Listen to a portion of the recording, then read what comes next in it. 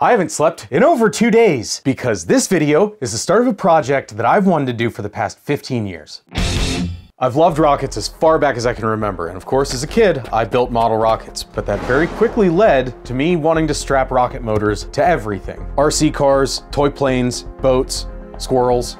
I'm just kidding about the squirrels. I never did catch one. And as an adult, I've put rockets on even more stuff in my videos, like a big cleaver, a tomahawk, a couple boomerangs, a spear, and a batarang that the hacksmith launched while he was still holding on to it.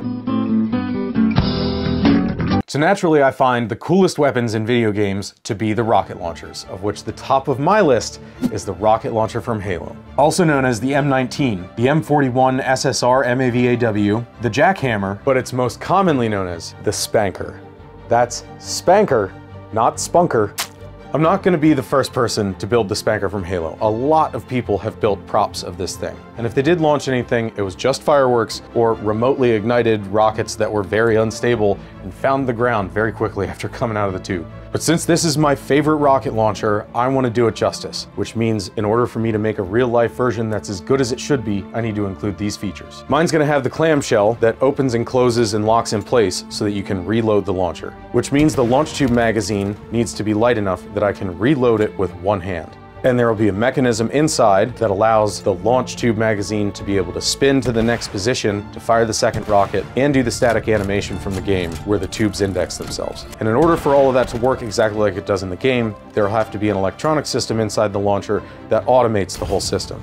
And then I'll have to use a little bit of rocket science to make sure that the high-powered rockets that mine fire actually fly straight. And I want everything about the launcher to be accurately sized. And it should be easy to make this the right size because Halo PD has all the dimensions of the launcher listed. And when you look at the rocket launcher in Halo Infinite when it's being held, the dimensions for the length are accurate. But it looks weirdly small when you're holding it, and when you drop the rocket launcher, it grows by about a foot, which makes it a size that actually looks right. And this is where the dimensions break down. I need to take this rocket launcher and cross the bridge into reality with it, so I might have to take some liberties, especially because the bore diameter is way off. Halopedia has the rocket size listed as 102 millimeters, which means that's how big the inside of the tube has to be, which is almost exactly 4 inches. But the scale that is in the game makes the inside of the tubes 2 inches, which would make the body of the rocket be about this size, which is way too small for an anti-vehicle projectile from a rocket launcher. So if I were to scale the entire launcher up to that 4-inch dimension that it's supposed to be, it would make the launcher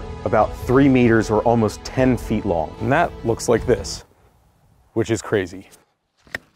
But I don't want to put big fat tubes on it without scaling everything else because that would just look goofy. So because these dimensions don't make any sense and contradict themselves, I can't use them. So what I need to do is scale everything to be a realistic size in real life, because this isn't just going to be a prop, this is going to be a real working rocket launcher. First, the inside of the tubes need to be big enough to at least be close to accurate, but unlike the model in the game, the walls need to be very thin. That way the tube itself looks accurate to the scale of the launcher. The launch tubes need to be rigid and have a nice smooth, even internal section so that the rocket can leave consistently. And they need to be light enough so that I can reload this thing one-handed, just like Master Chief does. PVC is the obvious choice for the launch tubes because it's inexpensive, but it's too heavy and the walls are too thick, which makes the tubes too fat. The best choice for strong, lightweight, thin-walled tubes is definitely carbon fiber, but tubes that big would cost thousands of dollars, so that's out. Aluminum is another great option, and it costs far less than carbon fiber does, but it's still hundreds of dollars. And these tubes are not the only thing that I need to get to make this launcher a reality. And because I don't have unlimited funds, I need to find a financial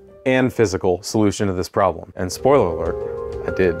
I looked up the process for how they actually make carbon fiber tubes. They start with an aluminum tube that they coat with release agent and then wrap it with carbon fiber. When they heat it up for the curing process, the aluminum expands and helps to compress the carbon fiber. When it's finished and it cools off, it contracts and you can pull the aluminum out from the inside of the carbon. If I have to get an aluminum pipe to do this, it makes it very expensive again. So I looked up the thermal expansion rate of PVC and it's 2 to 4 times that of aluminum, which means it should work. So I got a 3-inch PVC pipe, which has an an outside diameter of 3.5 inches, which is a perfect size for my scale. So I had my mandrel, but I needed a release agent. So I used some cellophane gift wrap that I had to wrap the PVC pipe before I did the composite. And it'd be great right now if I could use carbon fiber, but the amount that it would take to wrap these tubes would again make it very expensive. Luckily, I had a roll of high-strength fiberglass that I got on clearance, and it was big enough to be able to wrap both tubes. So with the help of a big table and no special tools, I did 2 wraps of fiberglass around the cellophane-coated PVC, and then put it into a foam box that I made with a hairdryer stuffed in one end to provide heat, and that made it cure fast and it helped the PVC to expand. After I took it out and it cooled off, the PVC fell out of the pipe, which was a huge win because I had no idea if this was going to work. But the outside finish wasn't great, so then Bryce suited up with me to sand it nice and smooth before we put on the finished layer of fiberglass. I wanted the final layer to be this really awesome looking aluminized hexagonal weave fiberglass that I had, but I didn't have enough to coat all of both tubes, so I had to cut it in sections so that I could at least cover the parts that would be showing. This fancy fiberglass is not going to make it look like it does in the game, but it will make it look really awesome and futuristic. And it was provided by one of my patrons. I've said it before, I'll say it again. My Patreon supporters are the ones that make this channel possible by supporting builds like this. And with all my other big projects, any digital files that I have from this one will be available to you guys on Patreon. These tubes are how you know this project is gonna be awesome, because when you start with giant composite launch tubes made with exotic materials, there's nowhere to go but up from here, or maybe down, but it's gonna go up. Now I need to put together all of these parts to have an assembled rocket magazine. I 3D model all of these parts in CAD to a realistic scale, and they are as accurate as I can make them to the video game while still being functional. The print time on all these parts was well over a week. Luckily, my friend Dan offered to help me print out a bunch of the parts because I only have one printer, so it made it take far less time. So Dan, as a thank you, if you want to get a shot at this thing when it's all finished, I already got a rocket with your name on it. Well, I wanted to go big, and it's big. It's also a very realistic size, and it's a little heavier than I thought it would be. One-hand reload might be a little difficult for a normal human. This part turned out really awesome, and it's gonna get so much better because this doesn't have any of the finish work done yet, and all the rest of the launcher needs made. I'm so excited. I can't wait to continue working on this. So anyway, thanks for watching. I'll see you next time when I make the next part.